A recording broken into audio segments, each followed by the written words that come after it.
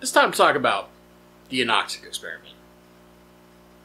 Hello everyone, this is Bentley. We gotta talk about this bad boy. Now notice, I know people are gonna beat me up. It's still cloudy. It's not as bad as it used to be. We're getting there, alright? That's not the part you care about, right? Little cloudy water. I don't stress about that. Let's talk about results.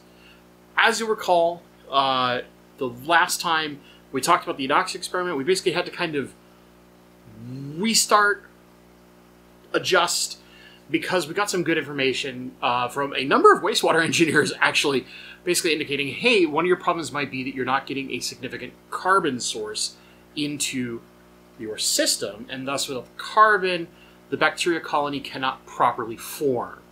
So you need to find a way to add carbon, and we had multiple suggestions from vodka, which is done in reef dosing tanks, actually quite commonly. I don't want to say common because it's not the super common thing, but it is more common than you might think, or just adding fish food. And originally I was going to use vodka because it's something that I can easily dose and keep at a very measured amount and know precisely how much is going into the aquarium. But I saw this other comment after I talked about that. It was basically like, hey, it's really hard for me to see an amount of vodka and equate that in my head to an amount of fish food. Whereas an amount of fish food makes more sense. I have a bunch of spare crumble nice food from Extreme. I've given some of these away. Maybe I need to give away some more. But I've been using this as my carbon source. And I left it over there. For those that are used to the small measuring spoons that are like pinch, dash, smidgen, and all that kind of stuff, I have been dosing a pinch perfectly leveled, so that's a measurement, not a guess, right? A pinch by a measuring spoon daily. Now, I will admit there are a few days I've missed because I've worked late, I got home, I was tired, and I forgot. However, for the most part, this tank has effectively had a pinch of this fish food every day. For the first about 2 weeks, I will say I did it every other day. This was just to kind of space it out and make sure that I didn't have a sudden spike as I was going from no food to some food within the tank. Yes, we were previously using my friend ammonium chloride as an ammonia source. A little bit, not very often, basically just to supplement. So, like the very first when we restarted, I used some ammonium chloride to make sure that we had a reasonable amount of ammonia to feed the bacteria that was present. Because we do have aerobic bacteria in the sponge filter that's right over here. And we've been using this internal canister basically just to help do some water polishing. I mentioned in the past that some of the iron source we got, that powdered iron, very clearly got into the water column, so I've been using this to kind of filter it out. But other than that, it's not really having significant impact in the sense of bacterial colony because I change the filter floss inside of it very regularly. And it only runs for like a day or so each week. I'm not running it constantly. It's just there to basically help do some water polishing, especially after I have topped off the tank. So once it's at full water, I change out the filter floss, run it for a couple of days, repeat. Pretty simple. Let's talk results. I'm going to start putting them up on the screen. You can see we'll go through the co-op versus the Tetra test strips versus the API Liquid Master Kit. And I think you'll see the same thing across all the results. Although I will say that the nitrate readings on the Aquarium Co-op kit have been a little less on the nose to the Liquid Master Kit, which makes me a little leery, but there's a potential that they just aren't as sensitive, or there's some other thing going on. Like, testing kits can have all sorts of issues when we're talking about strips. Regardless, what you should see is the nitrates slowly climb up. Remember, we're basically not doing any water changes except for the first one. I have removed a tiny amount of water whenever I saw food sitting in a cluster at a risk of fouling up when I go to do my weekly top off. So I would basically just skim that tiny amount of food out of the tank to make sure we're not dealing with any kind of fungus or mold or anything like that. The impact on this is very, very minor. We're pulling out less than a gallon of water and then topping up. So this isn't a real significant water change that would truly impact our numbers.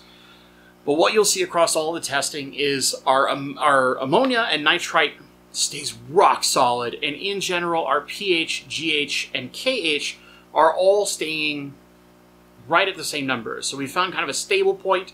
The water is a little soft in this tank, but it's not egregiously soft, right? But by doing this, what we're seeing is a slow and steady increase in nitrates. And there will probably be some people that will say, well, yeah, it's going to happen. It takes months and months and months. We have part of a colony, and the amount of time should have established. We've kind of added some carbon sources. What we did is just make sure that we had a consistent carbon and food source coming into the aquarium rather than our ammonium chloride dosing. So I struggle to give credence to the well, you just need to keep doing the experiment longer. We've done this for so long at this point that we should have seen something, even if it was just the nitrates would curtail out. But what we see is albeit slow, so one could argue there's a potential minor impact from the anoxic system, the bacteria that is growing in the area toward the bottom near the slow-moving plenum, right? Where the water gets very, very slow, the oxygenation level gets a lot lower. We could argue that there is possibly some denitrification occurring, right? Some natural denitrification, and not in the way that plants would do it, the way that we are expecting the anoxic bacteria to do so. But what I would kind of expect to see is that we don't keep seeing a steady climb. Because of how little food we're putting into the system in the grand scheme of things, and the bacteria doing its job collectively between the aerobic and anoxic, we should see kind of a cap off, and I wouldn't expect it to slowly creep up to basically 80 parts per million. I would expect it maybe to sit in that more 40 range, especially considering we're doing some minor dilution when we do a water top off. We're not doing full out water changes, which would be big dilutions. So it seems unlikely that the system is having any large impact. Now you might say, okay, Bentley, but over the period of time in which we've done this, which is several months, that creep up is pretty slow. I'll agree with you there. It is fairly slow.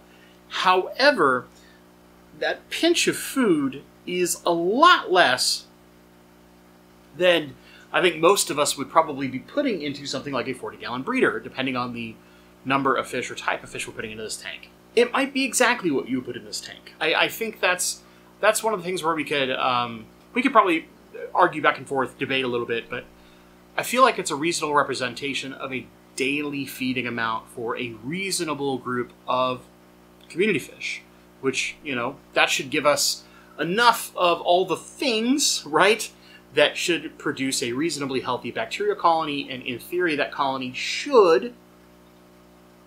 I have to put some things here because, of course, there's always going to be room for argument and debate on it, but that colony should, at this point, after the number of months we've been running, especially with some small changes to kind of power boost it, if you will, get it to a point of where it's really kicking off. And unfortunately, we're not seeing that. Or maybe fortunately, it depends on which side of the fence you want to be on, whether you really want to see anoxic function, or whether you're on the side of the fence that's like, I don't believe in it, it's all a scam, blah, blah, blah. Here's what I will say.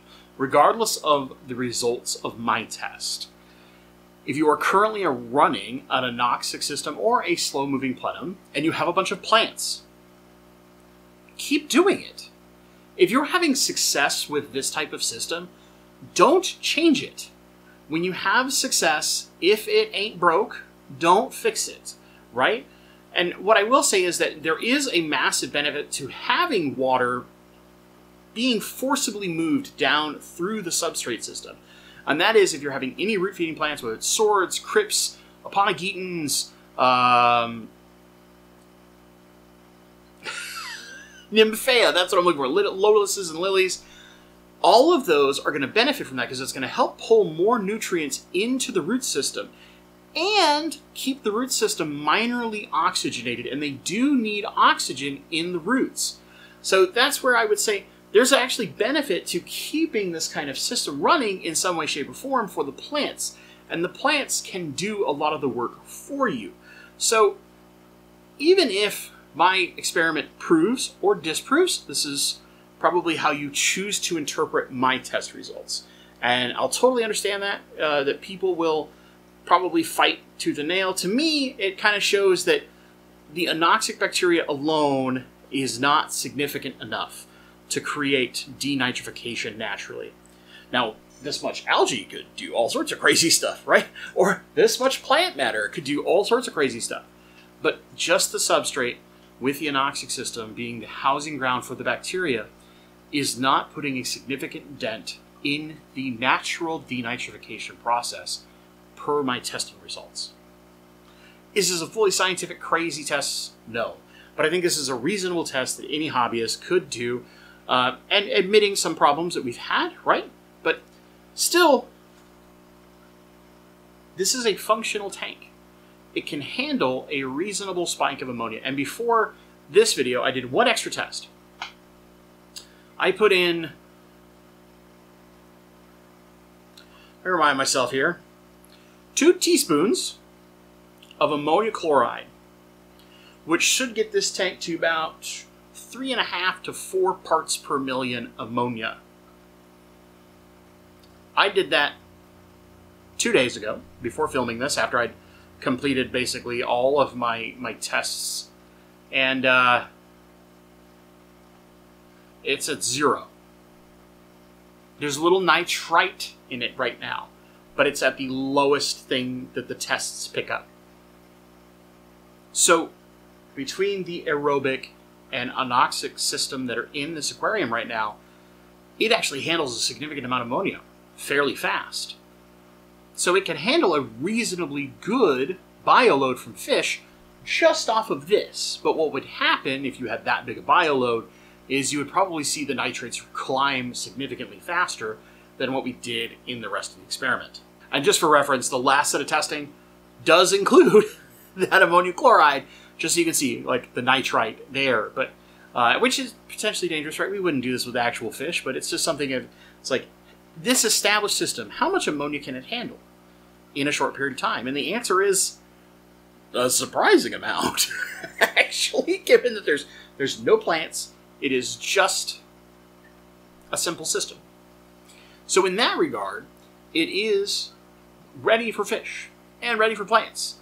And at this point, I think I've decided I'm done running through tests week to week to week. I would rather turn this into a functional tank with some plants and some fish. So that's what I'm going to do. As we're getting toward the holidays, I've got a few extra days off. I'm going to try and see if I can get a reasonable set of plants to go into this aquarium, maybe a couple of rocks and aquascape it in some way, shape, or form. This will be my tank, so I'll do that however I please. But the fish that'll go in there, we'll talk about those later and why I'm choosing to do it the way I'm doing it. I probably won't go too crazy on the aquascaping because of what I want to do with this tank, but I will have a significant amount of plants in there because you guys have seen my tanks. I'm a plant psycho. I love plants. But the end result is this. Just because it doesn't fully denitrify at a rate that I would deem significant doesn't mean that it is not an effective system for maintaining the basics you need to have success with your fish. I don't think you should try to rely on anoxic systems like this, right? The anoxic bacteria, the slow-moving plenum, to be doing the work to keep your water at that like no water change level. However, if you have a slow-moving plenum with a bunch of plants, and especially plants that are root feeding, so that forced water flow brings more nutrients and oxygenation, even if it's low levels of oxygen, down to the roots of your plants, you will have a very healthy tank because the plants can do a lot of that filtration work for you naturally. You've got nice oxygenation. Maybe you combine it with something like a sponge filter or something else to get a little bit more movement and flow so you don't have debris sitting anywhere too badly. You can have a phenomenal, healthy tank, but just understand it's the plants doing the work. And I think if you take that, then there's a lot of excuse, reason, choose you want to use a system like this. I don't think that it's necessarily like, it's horrible, you should never use it. Like, no, I disagree, because the basic undergravel filter, without trying to set up specifically for an anoxic environment, has worked for decades. And you'll probably find plenty of grandpas in the comments who are like, I've been using my undergravel filter for 45 years. That's amazing, right? Because it's a simple system, but it does the trick, and it has inherently built-in mechanical filtration. And if you combine that with the natural biological capability of plants, you get a great system.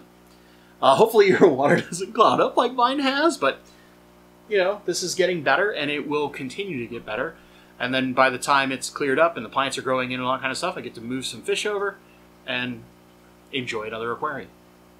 That's it, guys. That is the Anoxic experiment. I wouldn't say that it's a failure. I think there's great lessons to be learned in this, but my results would indicate to me, at least, that anoxic bacteria alone is not a significant source of denitrification, and where we are seeing denitrification in a majority of the anoxic systems we are seeing is probably the result of the plants.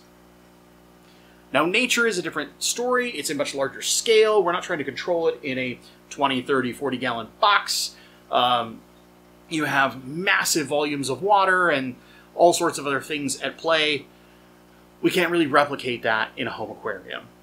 But we can still put together a useful system that has its benefits and utilize those benefits to create success with our fish. If you've enjoyed this video, please, please, please give it a thumbs up. Leave a comment down below. Is there a lesson you learned? Something you feel I missed? I did completely wrong? Whatever that may be.